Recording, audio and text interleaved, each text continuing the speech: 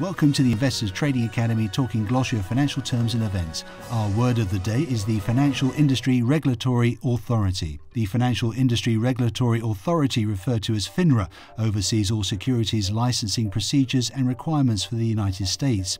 This self-regulatory organization administers many of the exams that must be passed to become a licensed financial professional. It also performs all relevant disciplinary and record-keeping functions. The Financial Industry Regulatory Authority is a regulatory body created after the merger of the National Association of Securities Dealers and the New York Stock Exchange's Regulation Committee. The Financial Industry Regulatory Authority is responsible for governing business between brokers, dealers, and the investing public. By consolidating these two regulators, FINRA aims to eliminate regulatory overlap and cost inefficiencies.